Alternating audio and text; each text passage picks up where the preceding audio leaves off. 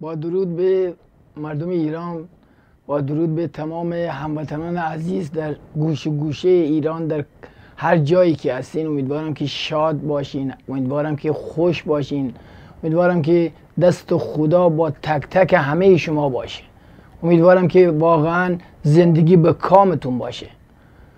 دوست دارم اینجا وقتی میام حقیقتا همیشه خبر خوش از ایران بشنوم. دوست دارم که ایرانی های من سربلند و سرفراز باشن.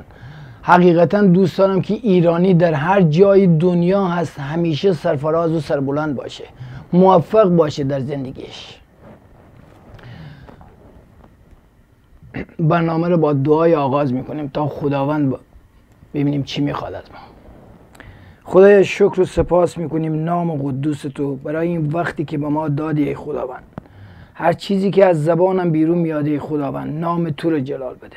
خداوند امروز برنامه من به قلب عزیزانم در ایران بشینه ای خداوند، به تو خداوند زنده رو بشناسن تا به تو ایمان بیارن و ببینن که در زندگی تو خدای زنده اینا باش، تا بدونم واقعا در زندگی اینا تو نقش مهمی داره ای خداوند، نه خدایان دروغین. شکرت میکنیم، به نام عیسی مسیح میطلبیم، آمین. خب لجنین عزیز، امیدوارم که تابستون خیلی گرمه، میدونم تابستونم خیلی خوشگل زیبا، گیلون و مازندران، حداقل الان شما همه جای و گیلون و مازندران بالاخره شلوغه، همه جا از شهرهای دیگر از استانهای دیگر انور خوشگذرانی بکنن. ولی اگه رژیم بگذاره، واقعا اگه دولت بگذاره که مردم با خیال جمع بن خوش بزنن، با هر چی هم انیم خودمون چون اینقدر آزادی ندانیم، وقتی آزادی هم یک نسبی هم پیدا کنیم از او آزادی خودمون هم سوء استفاده بعضی موقع کنیم، با خودمون ضربه بزنیم.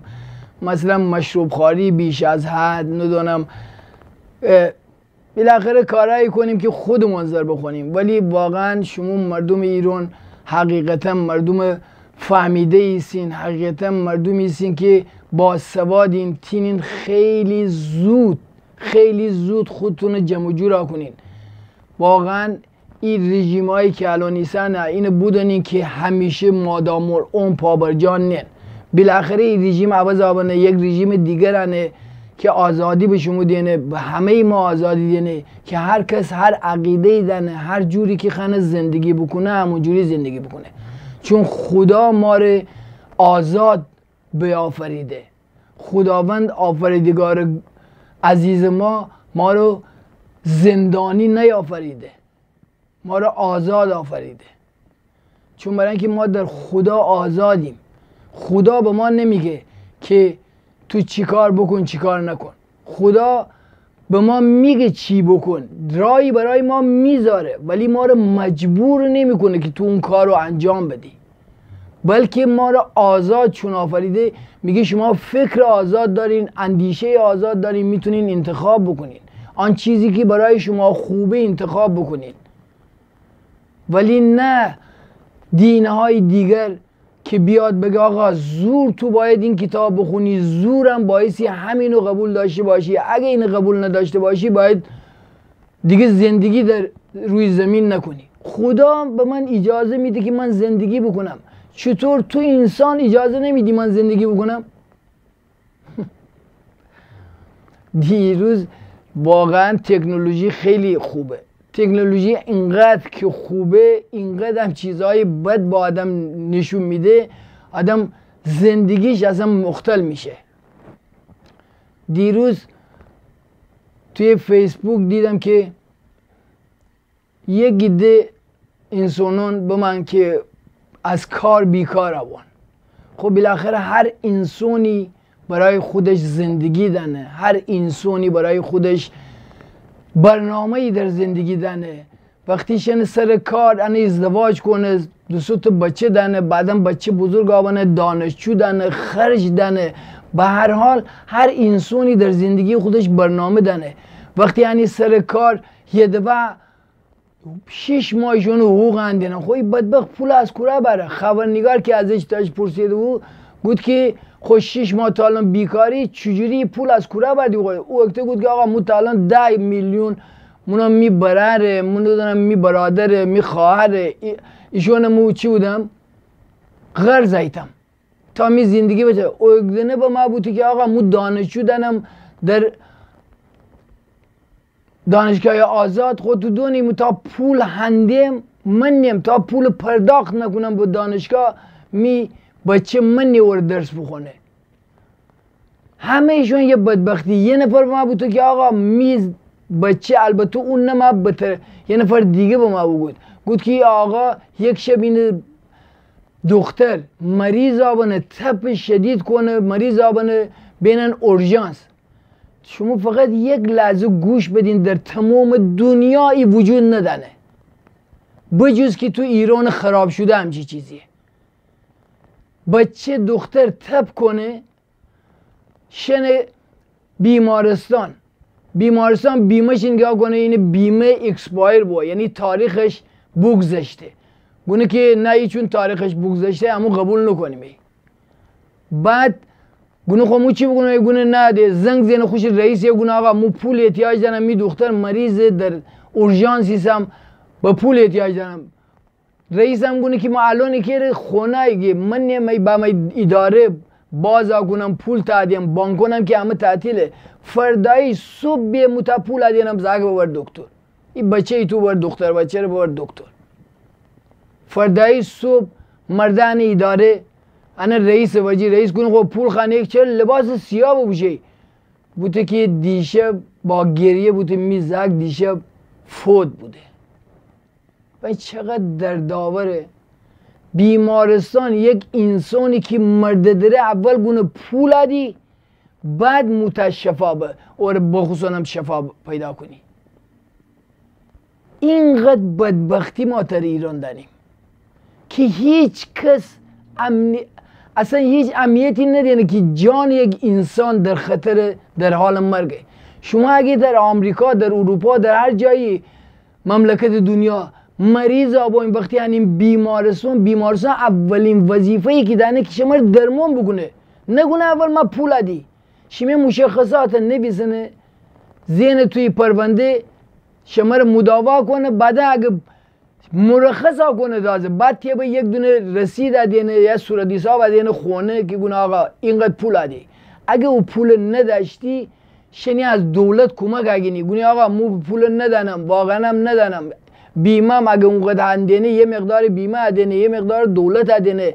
بالاخره نگذانه که او آدم همین لحظه با ما تو بیمارستان مریض خوش بمیره. ای تو که نیگه آخه گونم کجای دنیا همچی چیزیه؟ چه ایران چه ای تو آخه صبح تا شب این همه درآمد نفتی، درآمد چیزهای دیگه، این همه معادن دنه، این همه پول هم داره در ایران، همه ایشونو خورده دارن.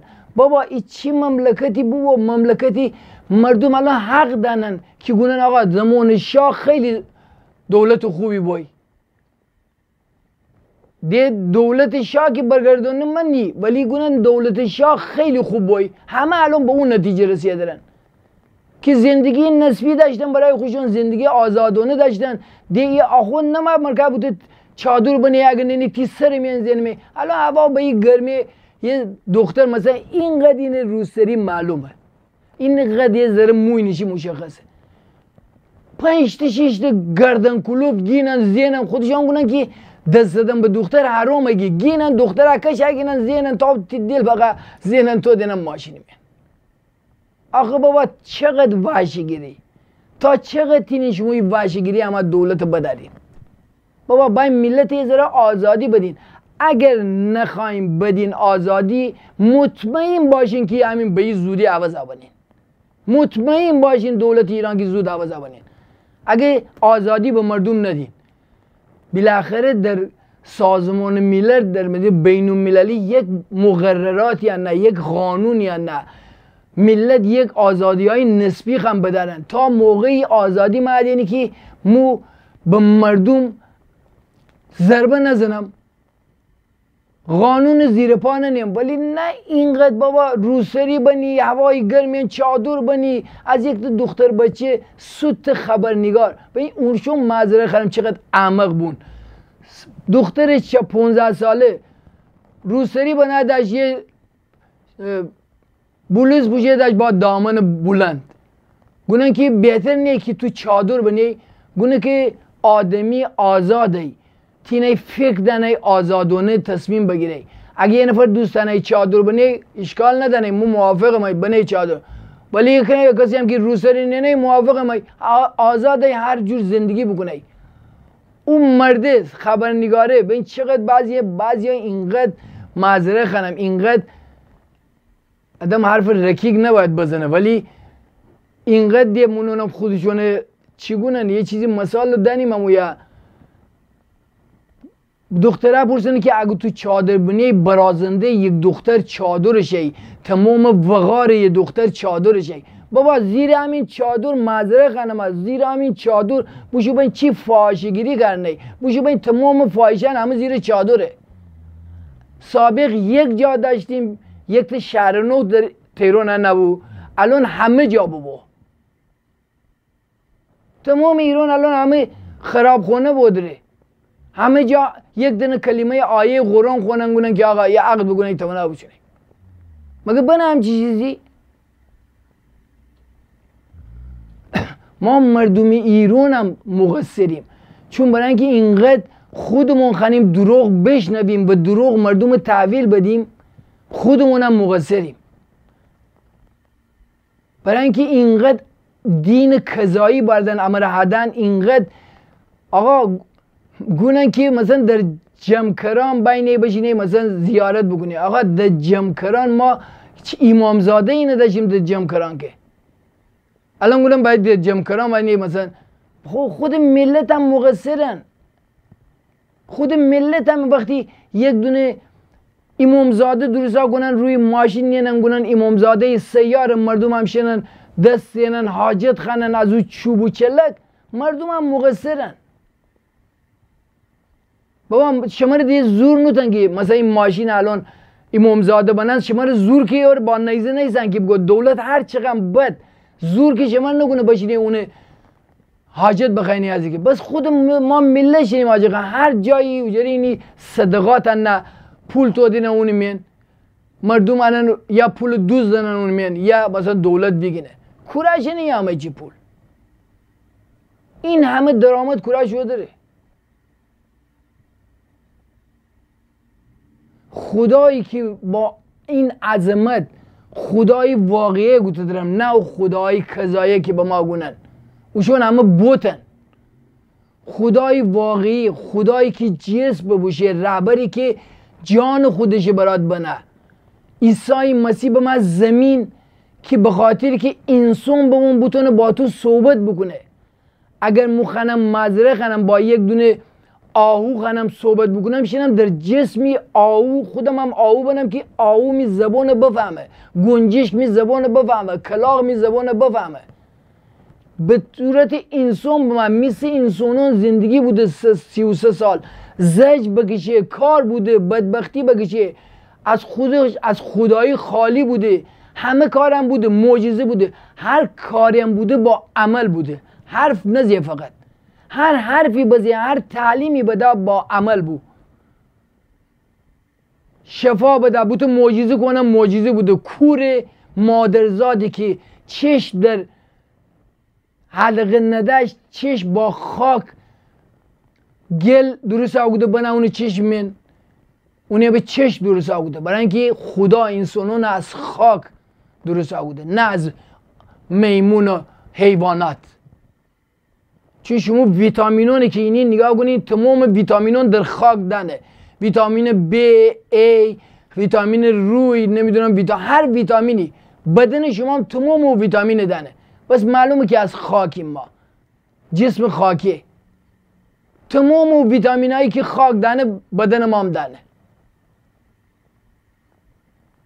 بابا اینقدر لعنت تو خانه ما وارد بودیم واقعا خودمون هم سرگردون نباییم.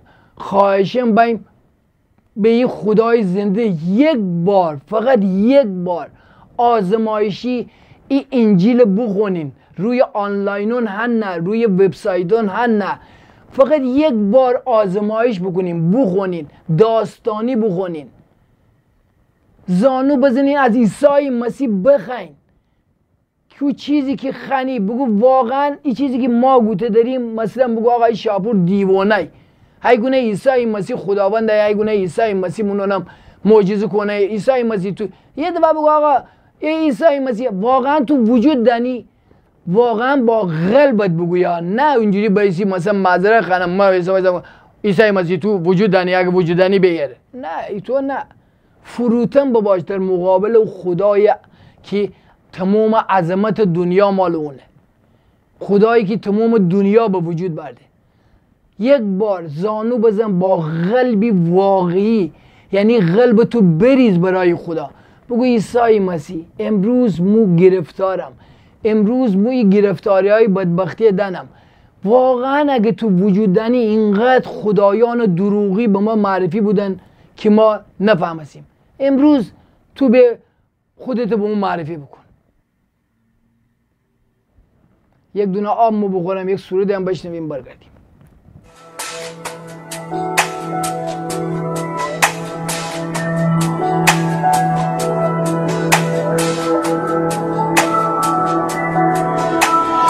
در سکوت و در خلوت حضورت از خود جدا آیم به سوی نورت، شب شعله ور از آتش وجودم، ای عیسی ای نام تو بخشیده آبرویم، ای ثروت عشق تو آرزویم، هستی خود در هستیت می جویم، ای عیسی تو پیروزی بر ترس و بر شکستم، تو مرهمی برای قلب خستم، در توفان ها خانی مرا که هستم،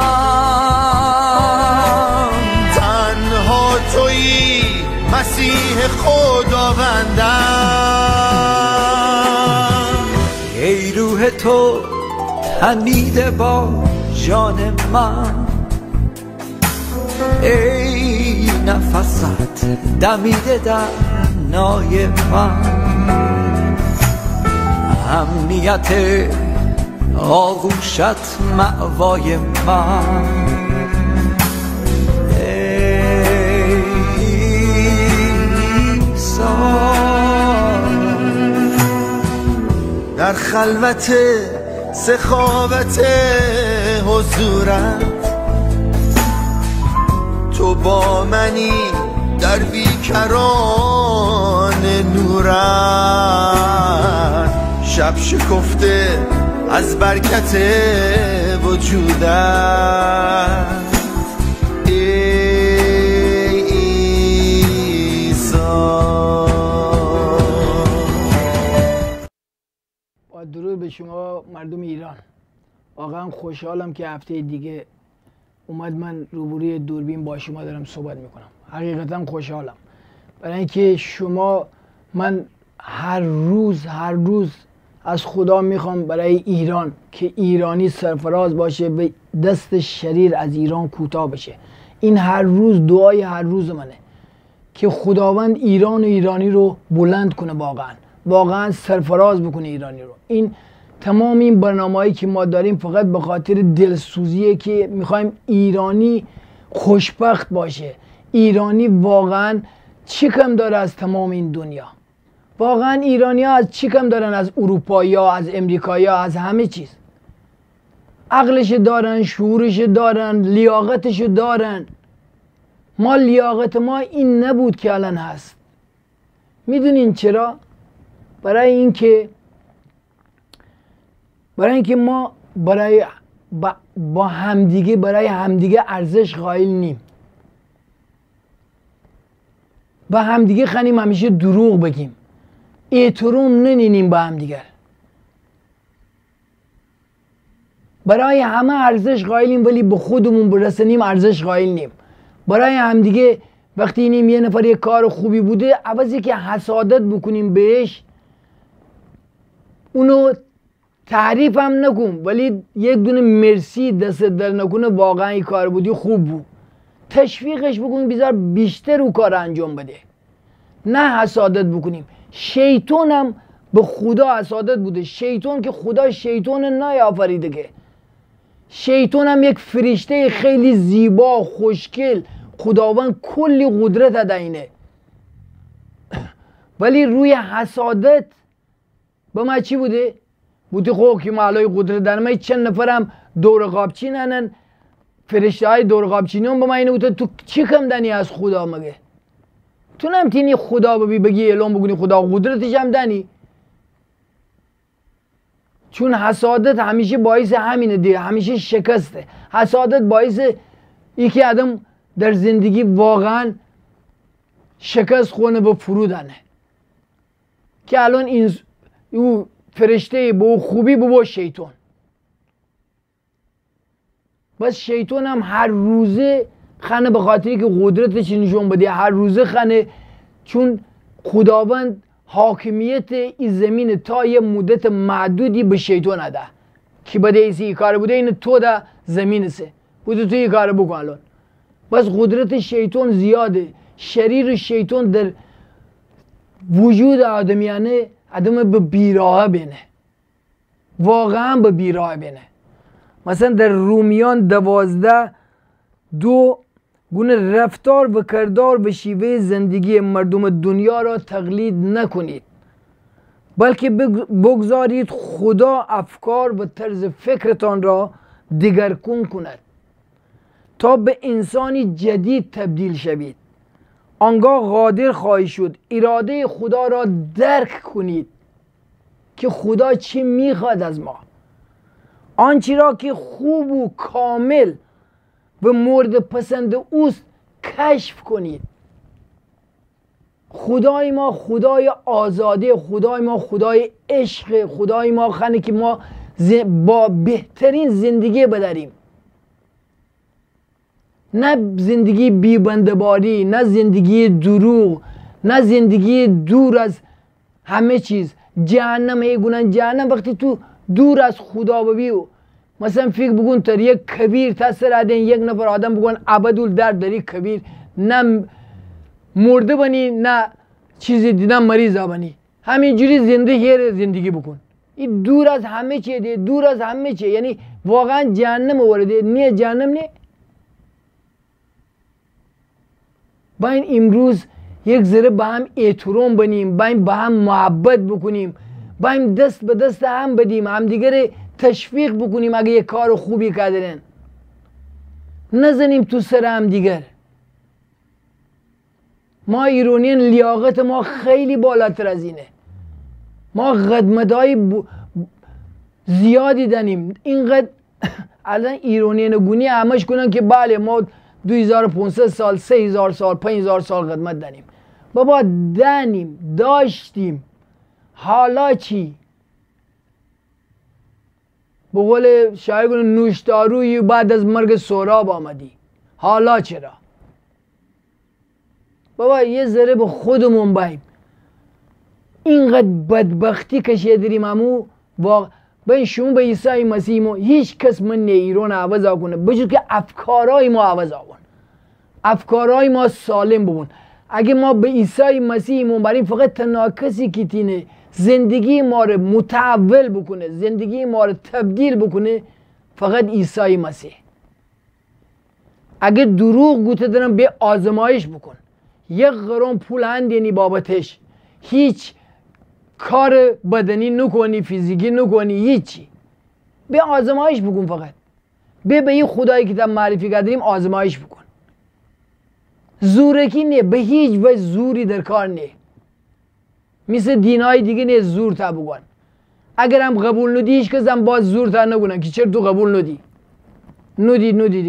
خودی الان مسیحیت که وضعی که مسیحی ببون بعضی این مسیحیت منم آبکی ایسا برای هر جا که به نفشه گونه من مسیحی هم، هر جا که به ضررشه گونه نه مسیحی نیم.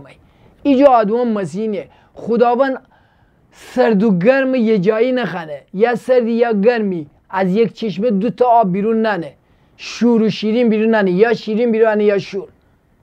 وسطی در کار نه.